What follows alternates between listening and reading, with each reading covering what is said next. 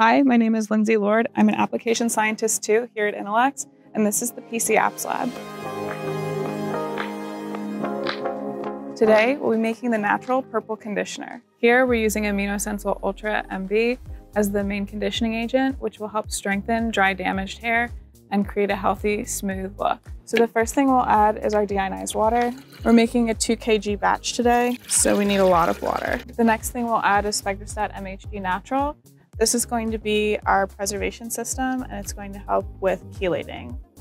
So we're adding 1.2% today, which works out to about 24 grams for a 2 kg batch. And this is a broad spectrum preservation system. Broad spectrum preservation means that it's going to help preserve the formula from both gram-positive, gram-negative bacteria and from yeast and mold. So the next step, we're going to put this in a water bath to heat it up. So while this is mixing, we're gonna make our dispersion. The first thing we do is add our almond oil. We have a machine called a speed mixer, and it's essentially the way that a paint mixer works, where it will disperse your powder into whatever oil or excipient that you have.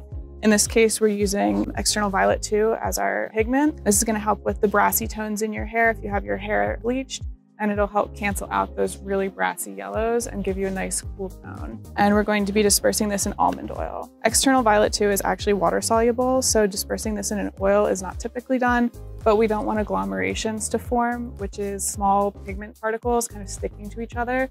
So dispersing this in an oil and then adding it to the water phase will help mitigate that effect. So this is our speed mixer cup. So we're going to add the oil first and then our pigment. And almond oil is very nourishing for the hair, and it's kind of a lightweight oil. So this is why we're using it in this formulation.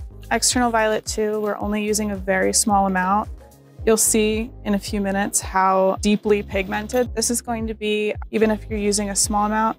We're using 0.03%, which works out in a 2,000 gram batch to about 0.6 grams, which is very, very small quantity, but it really colors that conditioner. So the next step is to use the speed mixer to mix our pigments together, and we'll just pop this in, close it, and we're gonna start this at 2,500 RPM for about 5 minutes. So this is what our pre-dispersion looks like.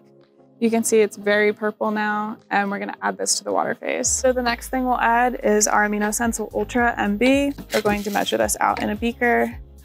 In this formulation, we're using 8% AminoSensyl Ultra MB, which is about 160 grams.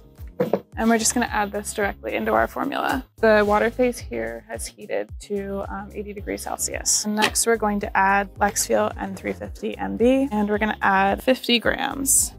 And we'll add the Lexfeel N350 to the beaker. And the last thing we're gonna add is the Phytotrace Saffron.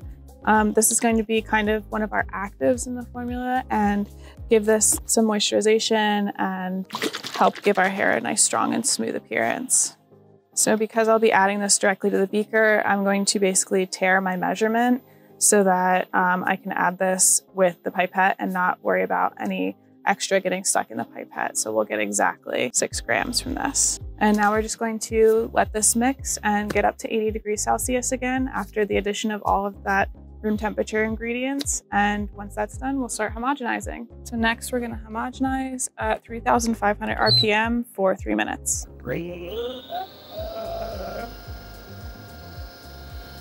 So the last step is to cool down. So we're gonna cool this down using anchor mixing. At 40 to 45 degrees Celsius, we will take it off mixing.